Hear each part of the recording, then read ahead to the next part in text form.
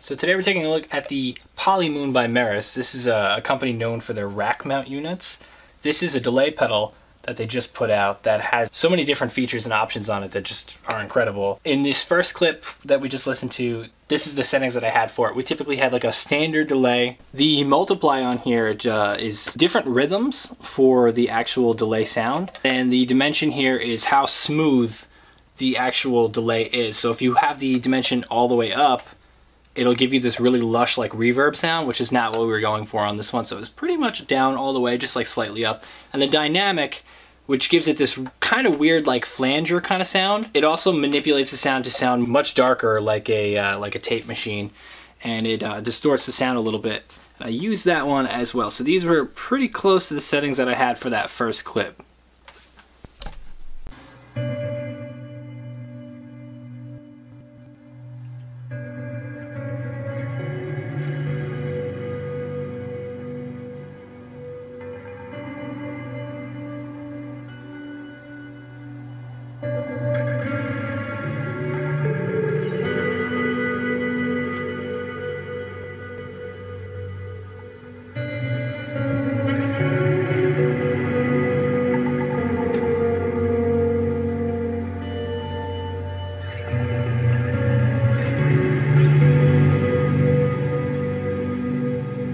So for the second clip that we just did, we put the mix up a lot higher, and then we actually put that dimension up a little past midway, which gave it that blur sound, made it sound more like a reverb. You could still hear a little bit of the tails in there because the dynamic was kept about the same.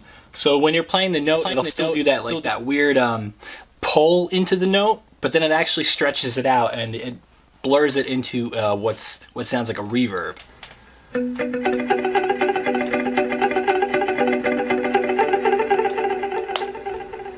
Alright, so putting the multiply a little bit past 3 here and putting the feedback pretty high up, we were able to get like that really weird spidery type sound, which I thought was cool. Don't really see it as a practical thing for music, but it is something that you could just like throw in as like a quick lead into another part.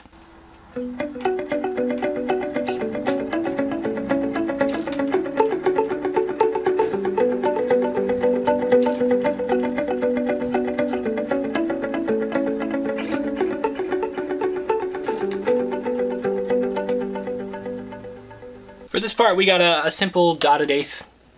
Really not a lot to explain about on that one. We pushed the dynamics all the way back down to 0. Put the dimensions down to a little bit past 0. Put the feedback towards the mid, and that just gave us our nice, like, creamy dotted eighth sound.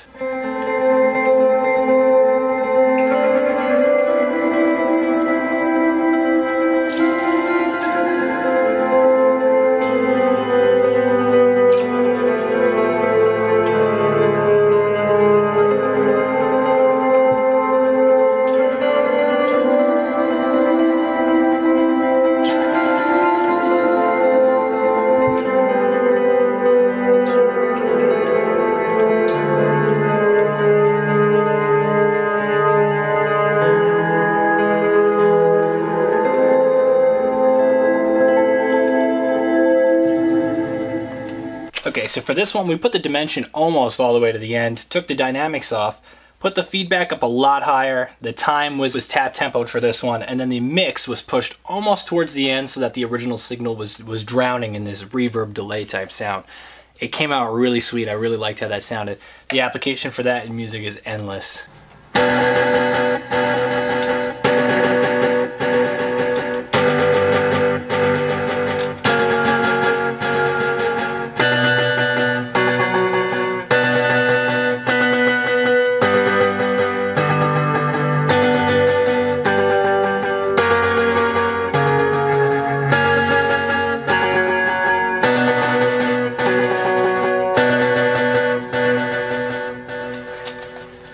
This was probably my favorite sound that I got out of this little exploration that we just did.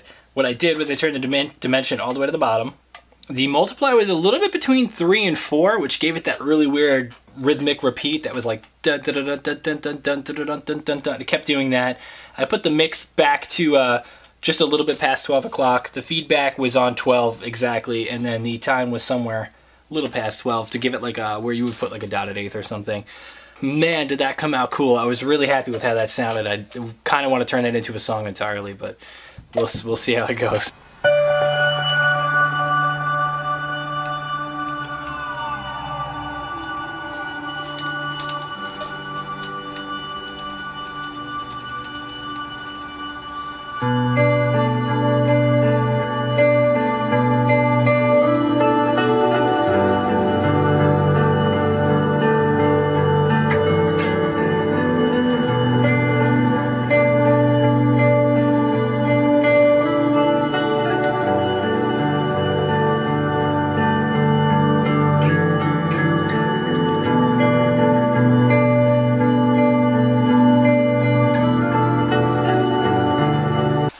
So for this one, this wasn't just the Polymoon by itself. I cheated a little bit, and I had some help from the Dark Star by Old Blood Noise. With this one, I put the pitch function on, hit some notes, turned the reverb up right away so I didn't have to do the hold function, because you could use the hold function or you could put the reverb all the way up after hitting a note. After that, I started with the Control 1 all the way to the right. I started with Control 1 all the way to the right, and then after hitting the notes, I pushed it all the way slowly to the left, so it gave it that really nice slide into a deeper octave. And I kept the mix relatively low. I didn't want it to overpower anything. I wanted the focus to be still on the Polymoon. So after that, I put the dimension around like 8 o'clock, so it wasn't really overpowering. I put the multiplier back to a standard like 1 or 2 in between there somewhere. Kept the time relatively quick. Pushed the feedback lower so it wasn't so much. And then kept the dynamics off with the mix pretty much standard to give it just like a regular kind of delay sound, just so that it accented something like the Dark Star. That riff took a few tries to do. In the end, I'm not exactly happy with how it went, but I had a time crunch, so I had to just finish it up and just move on.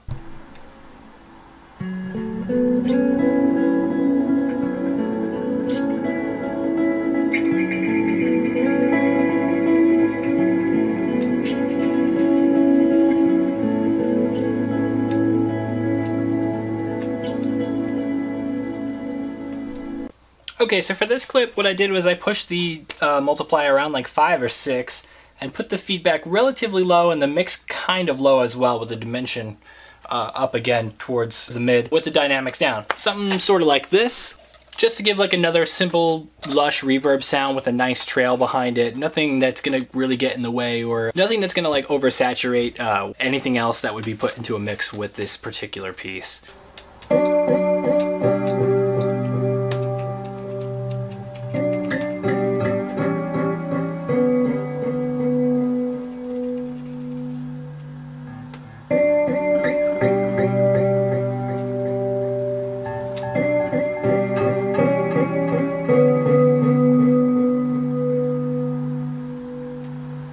So for this one, again, we kept the multiplier around like the 1 or 2 area, kept the feedback about mid, the dimension was turned off, but the dynamics on here were pushed a little bit further than it had on any of the other recordings thus far. That's what gives it, again, that really weird like spring into the note sound that we've been getting. It goes like a wah, which is kind of cool. And I was trying to find a way to like make it sound like something cool and something eerie, but also stay true to the style of music that I do. And I think I was able to find like a nice compromise in there.